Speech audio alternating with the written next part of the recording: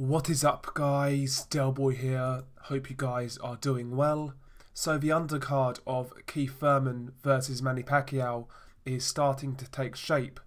Obviously Thurman versus Manny Pacquiao goes down on July the 20th, and I've got to say, I'm really looking forward to it. I've seen a few people online moan about this fight for whatever reason, but I'm really looking forward to it.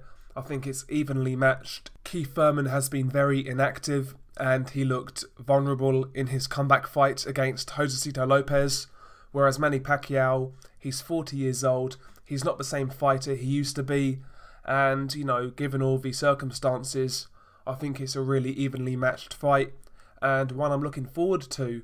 And the good news is, it's looking like the undercard really is starting to take shape.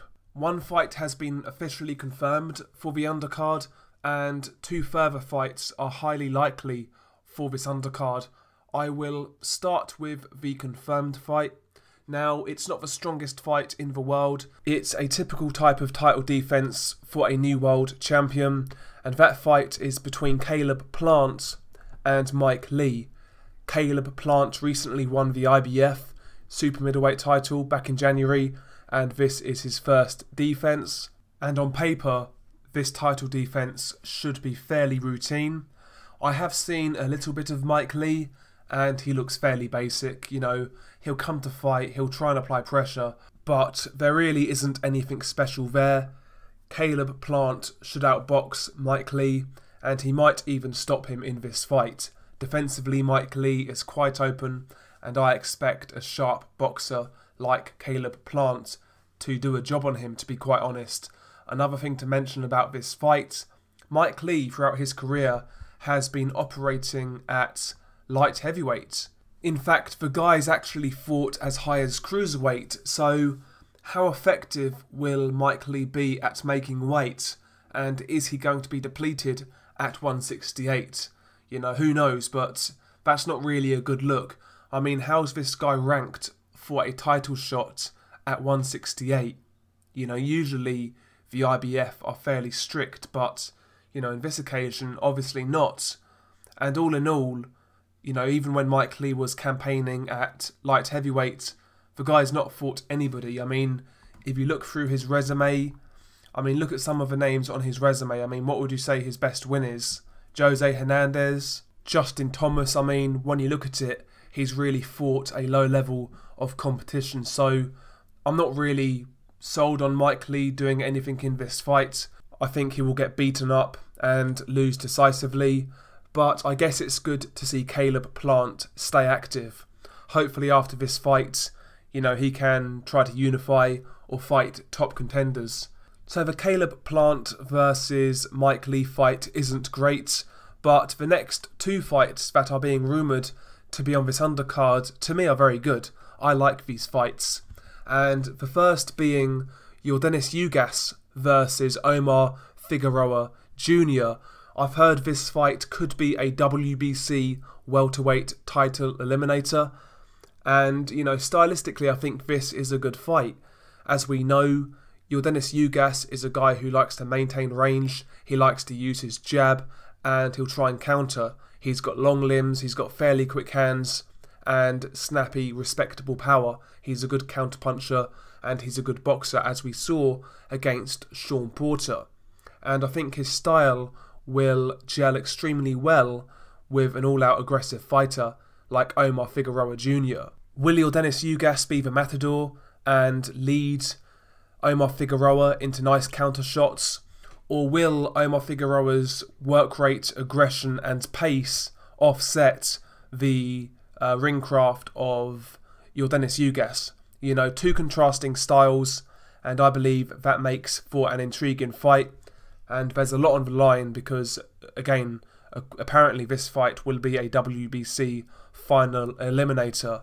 I mean, thinking about this fight, I would make Yordenis Ugas a favourite, but, you know, the guy in certain fights has kind of gassed down the stretch. He didn't against Porter, to his credit, but I've seen him gas in the past. You know, if he gasses against a guy like Figueroa, who can apply good pressure, maybe Figueroa can pull off the upset, but I have to say, I do make Yordenis Ugas a favourite, but I think that's a really good fight.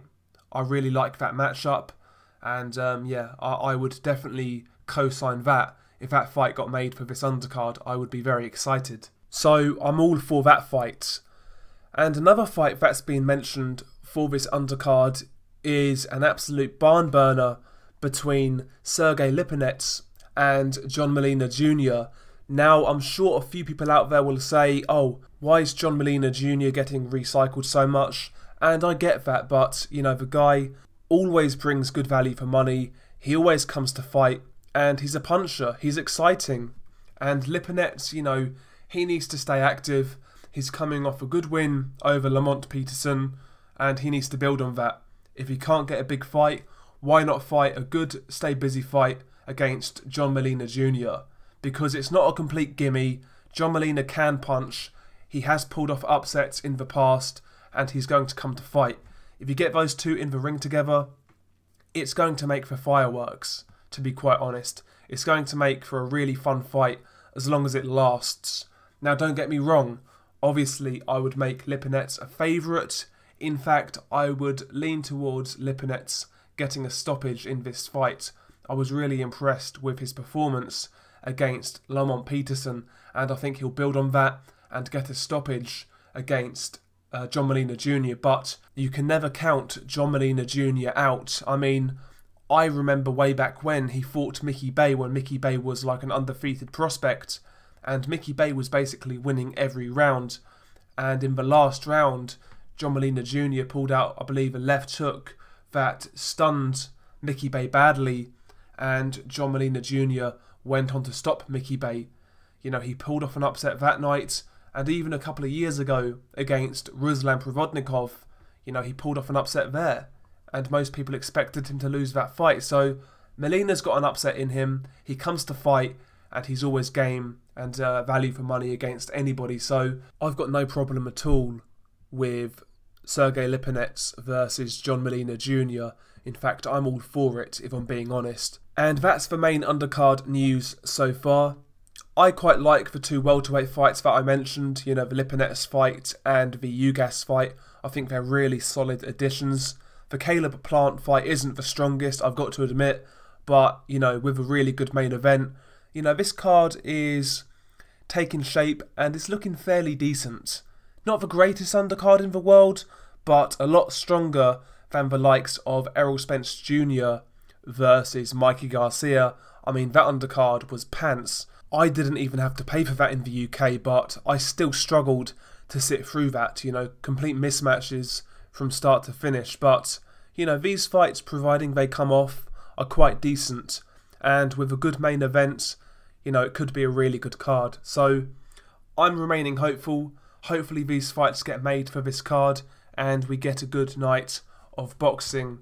And, you know, from a UK perspective, I really hope this fight is on ITV4, which is free TV in the UK. I've got my fingers well and truly crossed for that. And one more quick note as well, actually. There were rumours of Nordim Ubali versus Lewis Neri for the WBC bantamweight title to be on this card. I can confirm that isn't true. Nordim Ubali is actually making his first defence of his WBC cruiserweight title in July in Kazakhstan, I believe. So we're not getting Lewis Neri versus Nordim Ubali on that card, unfortunately. That would have been a great fight for that card. Maybe that fight will happen down the line. I've heard talks about it, but, you know, nothing official yet, unfortunately. But all in all, I think Manny Pacquiao versus Keith Thurman is shaping up to be a good night of boxing. If it could get one more really good fight on the undercard, I think it'd be a great card. So fingers crossed we get something special and something to really look forward to, you know. But I'm looking forward to this card a lot more than I expected. I'm looking forward to the fight a lot more than I expected. I think it's really evenly matched and I can see it going either way. You know, maybe Keith Thurman could regain some of his old form before he took that long layoff, or maybe Manny Pacquiao still has enough to deal with Keith Thurman. We will see. Really looking forward to it. Share your thoughts below. Tell me how you feel about this card. Tell me how you feel about the main event. And tell me what you think of the fights I mentioned. Share your thoughts below. Peace.